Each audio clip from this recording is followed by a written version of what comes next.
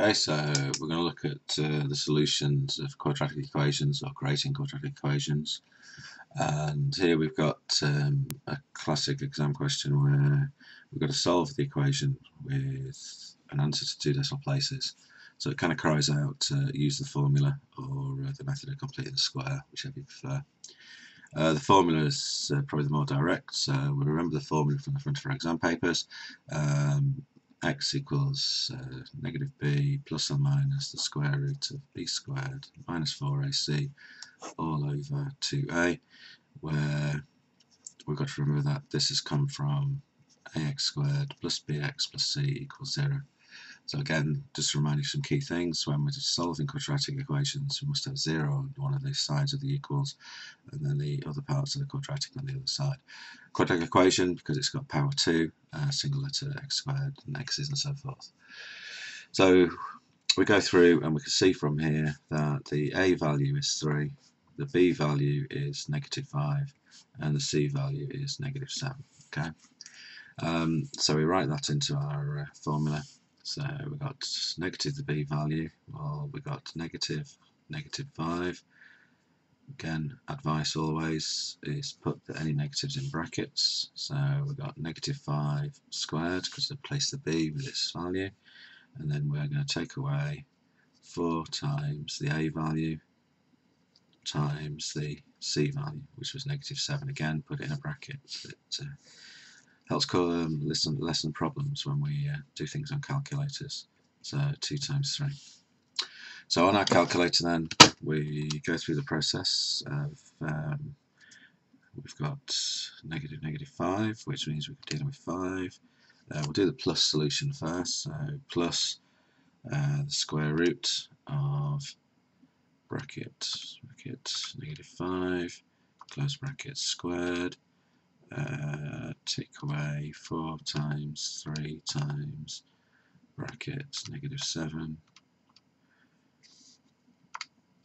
and then we divide by 6. So we get an answer of x equals 2.57 to 3 significant figures. And then we can do the minus version. So we had 5, take away square root of negative 5 squared minus 4 times 3 times negative 7 equals, and then divide by 6 equals. So x equals negative 0.907. So I think those are the answers. Fairly straightforward process of putting numbers into the formula, and we just got to check that. Always check. So we'll check the negative value. So the equation said we're doing 3 times the negative value in a bracket, so 0.907 negative squared. Take away 5 times bracket the negative number 0.907, and we're taking away 7. So we expect the answer to be close to 0, which it is, so we can be fairly happy that worked. And then we do the same with the 2.57, so 3 times 2.57 squared, take away 5 times 2.57, take away 7 equals, again, something close to 0, so we can be quite happy that those work. Then we read the question carefully, of course, and we always remember what it says. It says give your answer to 2 decimal places. So although we wrote the answers to 3 significant figures, the first one is fine, but the second one I've got to be careful because it wants 2 decimal places, so that'll be negative 0.91. Okay, so that's using the quadratic equation formula. So now we've got a start question, this idea of we've got to explain a little bit, show our workings out, and it says calculate the value of x, and we can see here we've got a right angle triangle, so we should always ask ourselves the question, what do we know? We know it's a right angle triangle, it's got lengths on it, so it kind of shouts out we're either going to be thinking of Pythagoras and trigonometry, and we look at this and we can see we're not dealing with any angles here, we're not asked to calculate an angle, we're not given an angle, so it must be Pythagoras. So we kind of write down what the Pythagoras rule is, just to remind ourselves what's going on. So the hypotenuse length c is always the longest side, so a squared plus b squared equals c squared. So the length of a squared plus the length of b squared must equal the length of c squared. They're asking us to calculate the value of x. So they're kind of shouting out at you, please make an equation, solve it, find the value. So here's the way we can make the equation. We can link these things through the Pythagoras rule. So it's telling me that I do the length of one side squared plus the length of the other short side squared, and that must equal the length of the longest side squared. Just got to be careful here. This means x plus 5 times x plus 5, and this means x take away 2 times x take away 2. Squaring times the same thing by itself equals 100. We know what 10 squared is. Multiply the brackets out, so here we're going to get x squared plus 10x plus 25, and then here we're going to get x squared minus 4x plus 4 equals 100. Alright, negative 2 times negative 2 plus 4 and so forth. Bring everything together to make it simple as possible. So we've got 2x squared, we've got 10x's, take away 4x's, so that's going to be 6x's, and then we've got 25 plus 4, which is 29. That equals 100. And then we're going to rearrange this to get it into the quadratic equation form, which is to be so many x squared plus so many x's plus a constant equal to 0. That's the format we need to start off solving quadratic equations, unless we're using completing the square. But let's have a look what happens. So 2x squared plus 6x, and if we take away the 100 to make 0, then 29 take away 100 is negative 71. And that equals 0. So we ask ourselves to solve that. Now, in these kind of questions, quite often you'll find that this factorizes rather than use the formula. So we'll go for checking whether it factorizes, and we recognise here that we've got something that involves negative 71. So it is a prime number. So the only way this is going to work is if we have negative 71 times 1. And then hopefully we see very quickly that this isn't going to work. It's not going to factorise because we haven't got any nice combinations. That's going to give us 6x in the middle. Unless I've missed 71, 7 and 1 is 8, so it's not going to be 3 times table. No, I don't think it's going to do that, so we are going to have to use the formula. So we can go through the same thing as we did before. So we're going to say A is worth 2, B is worth 6, and C is worth negative 71. So the formula says that we're going to take the negative B value, so negative 6, we're going to add or minus the square root of the B value squared, take away 4 times the A value times the C value, so negative, so put in a bracket, and all over twice the A value, so 2 times 2 is 4. So we go through. So we've got negative 6 plus square root, doing lots of things, so put in a bracket, 6 squared, take away 4 times 2 times, put a negative in, so negative 71, close bracket, equals, and then we're going to divide that by 4, equals 4.64. So x equals 4.64. Now the reason I don't need to do the takeaway option is that this is about lengths. So I need a positive x value. So I only need to think about the positive x value. And of course I should now see that that works. Really important I check. And the check of course is to go back to the Pythagoras section.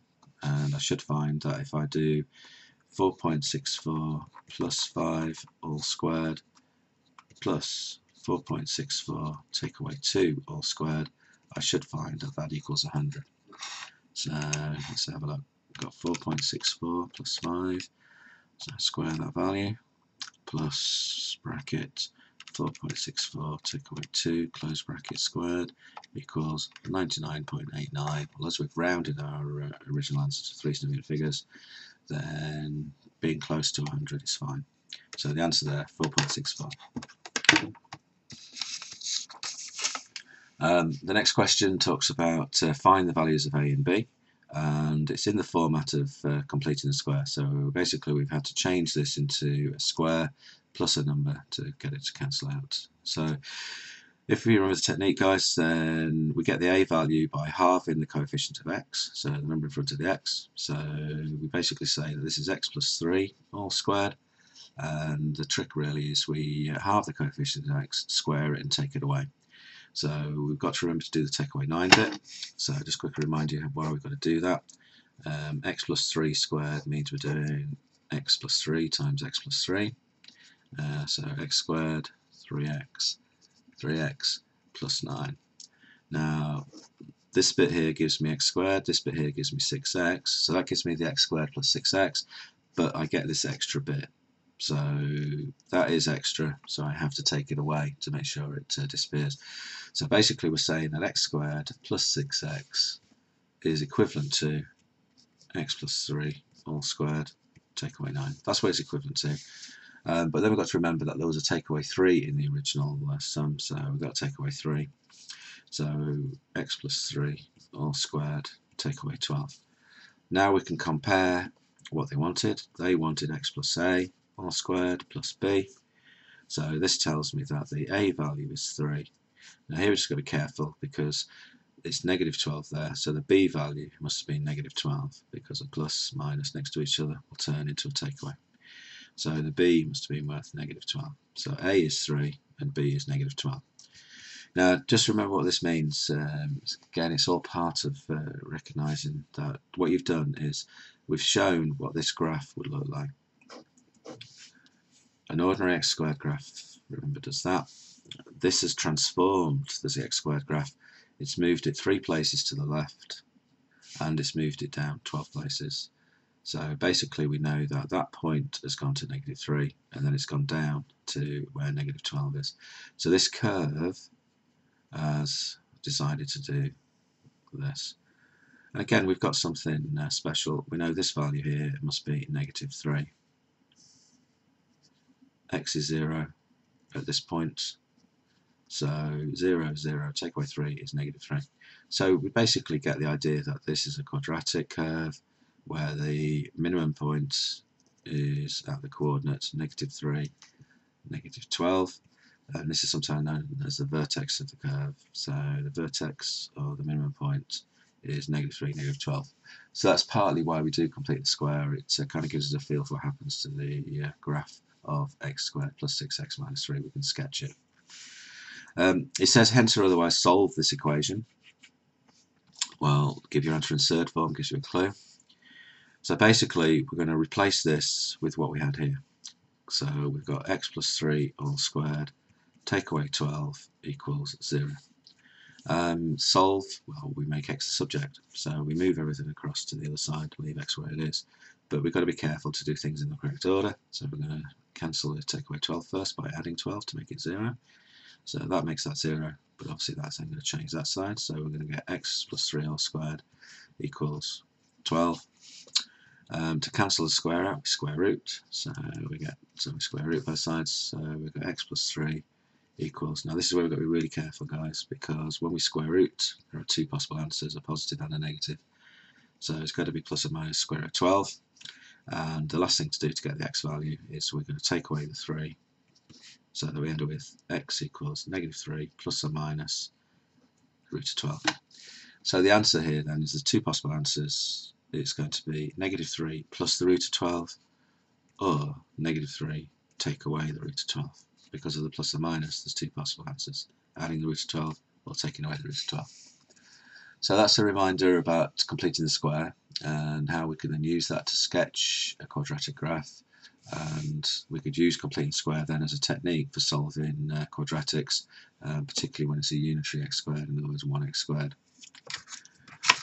Another type of equation that will lead us into quadratics is when we've got fractions involved.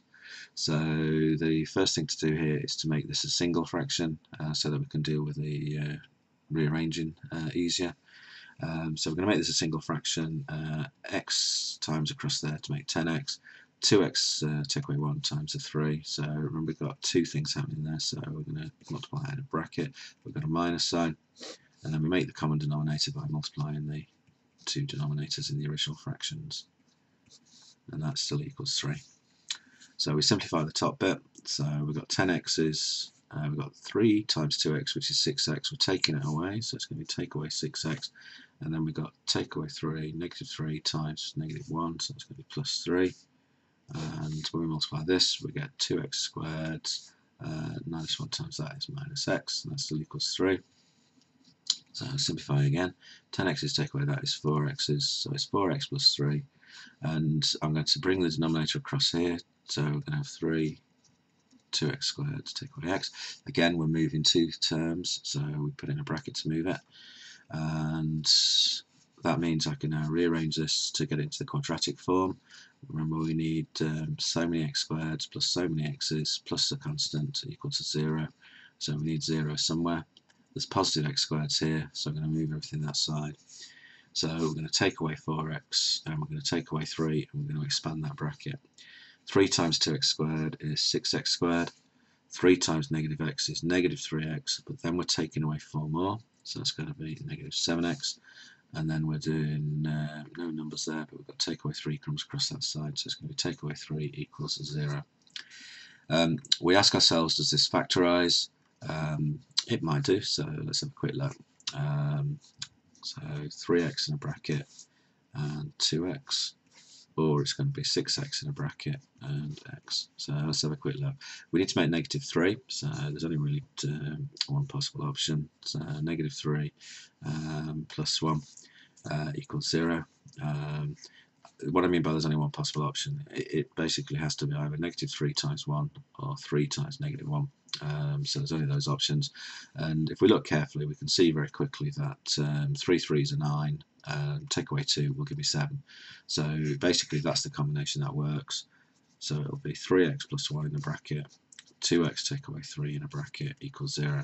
And we do a quick check to make sure it works. So 3x times 2x is 6x squared. 3x times negative 3 is negative 9x, but then we've got 1 times 2x, which is 2x, so we end up doing negative 9x plus 2x, which gives us negative 7x, and then we've got 1 times negative 3, which gives me negative 3. So quite often with these kind of questions where you're asked to solve with a fraction, they'll lead into quite a nice quadratic that looks a bit complicated, but generally it'll factorise. If not, you just fall back on the formula. And the formula will always work, just sometimes takes a bit longer than what you need, and if it's a non-calculator paper then the formula could create some quite big numbers that you've got to deal with. But if it's a non-calculator paper, hopefully you remember guys that it's more than likely to factorise. In fact, it's virtually always going to factorise. So let's have a look then. So this tells me what the solutions will be. So 3x plus 1 has either got to equal 0, or 2x take away 3 has got to equal 0. Well, we rearrange this to make x the subject, so take away 1 means negative 1, and then we're dividing by 3. So one answer is going to be negative 1/3, or the other answer is going to be, well again we rearrange this to make x the subject, so we're going to add 3 to that side and then halve, so it's going to be 3 over 2. So our solutions will be negative 1/3 or 3 over 2. And of course at the end of the exam guys we should put these into this equation just to check it all worked. Okay, so do the checking. Okay, another type of quadratic equation that you have to solve with is using a graph to help you. So let's have just a quick look at the use of graphs. So they're saying complete the tables. They won't always give you a table. Sometimes they say draw the graph, and that means you've got to create the table. So look out for those kind of questions as well. But they've done most of it for you, so all we've got to do is work out what this one does. So again, the advice is always put negatives in brackets so that you can look at how the substitution works properly. So we've got negative 1 squared, well negative 1 times negative 1 is positive 1. I've taken away 2, so that's going to be negative 1. So there's going to be negative 1. And again, it follows the usual pattern that we'd expect. There's a pattern to quadratic graphs where we get this symmetry going on. So let's have a look at plotting the values. We want us to plot the grid. So the values come from pairing up the x and y values to make coordinates. So we end up with this being a coordinate of negative 2, 2, and so on. So negative 2, 2, so negative 2 and 2. And then we've got negative 1 and negative 1. Carefully plotting, that wasn't quite accurate. And then we've got 0, negative 2, and then we've got 1, negative 1, and then we've got 2, 2. Okay, and again we recognise the quadratic graph should be a smooth curve, making a kind of a U shape, or if it's a negative x squared, then it should be like an N shape. So we try and draw the best curve we can, as smooth as we can. So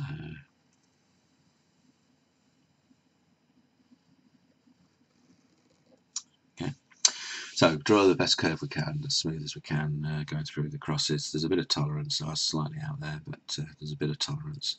You do this in pencil first anyway, and rub that out, and then go back over it. So that's the curve drawn, so we'll get marks for that. It then says explain how the graph can be used to estimate the solution of. Well, what we've got to remember is that the graph is crossing the x-axis, and these are called the roots of the graph. In other words, when the graph equals 0. And when it says explain how, then we could draw this and we could say we're looking for the roots. So we're looking for the roots of the graph.